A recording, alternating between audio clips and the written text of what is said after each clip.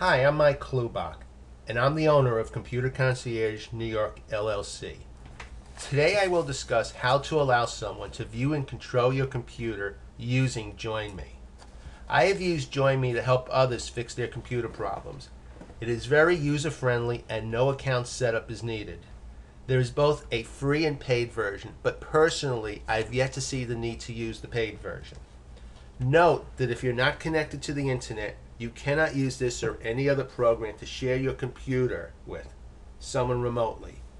You also have the ability to talk or have a chat using Join Me as well. The first thing you need to do, if you've not already done so, is to download the Join Me program onto your computer. Using your internet browser, type in the address bar join me and press enter. Over here, share your screen, select basic, and then select the orange arrow to the right of it.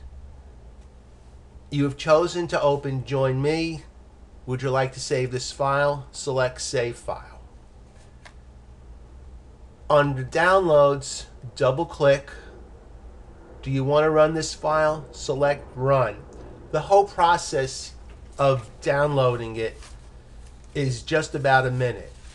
As you can see, I'm going to exit out of the download screen, and you'll notice here the Join Me toolbar. Note the mouse icon is gray.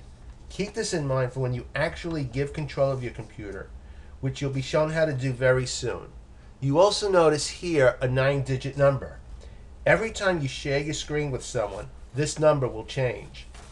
It is the number you give to the person you wish to view your screen, and if you desire, also control your computer. When you give the other person that 9-digit number, they enter it from their own Join Me toolbar. Upon doing so, the mouse icon will turn from gray to orange.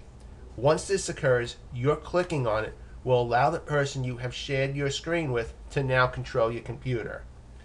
Once you click on the icon, you will see underneath the mouse icon a menu to determine which viewer you wish to share control of your computer with. Assuming that only one person is viewing your screen, click on Viewer 1, or if the name of that person is there, click on the person's name. If more than one person is viewing your computer, click on the viewer you wish to control your computer. Once you've allowed control of your computer, the mouse icon will have an X.